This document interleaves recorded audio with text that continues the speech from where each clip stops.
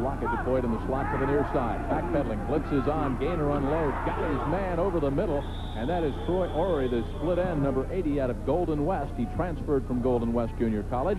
Freddie Payton, number 21, a distant relative of that former Miami Dolphin, in there on the tackle. Well, Orrey is their big play man. He's their deep threat. There he stops underneath. Doug Gainer said his idol when he was young was Joe Namath. Throw deep, but with a quarterback like Doug Gainer, it's really hard to tell.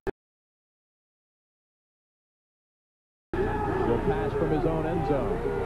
In trouble, dances away, will have to unload, or this will be a safety against the grain. Got his man, first down.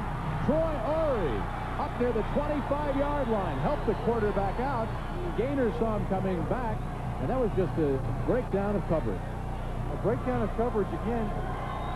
Doug Gainer's going to buy time. It looks like he's almost sacked for a safety right there. He's running to his right. He jumps off his feet, throws all the way across. That could be a late hit right there, and then a great catch by Troy Orrey. Gouldsby with the late hit.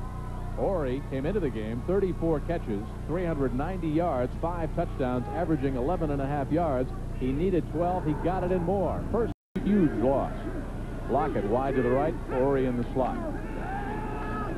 Everybody's out. Orrey's got it at the 7. The senior out of Huntington Beach, California, transferred from Golden West Junior College. He broke all of Randy Vataha's scoring record. Well, they had Charles Lockett covered there. They had Templeton covered there. A perfect throw by Gainer to Orrey, and great concentration once you get hit just as he catches the ball.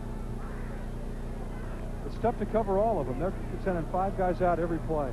And as you watch number 80, Troy Orrey check out again, that's what the coaching staff told us.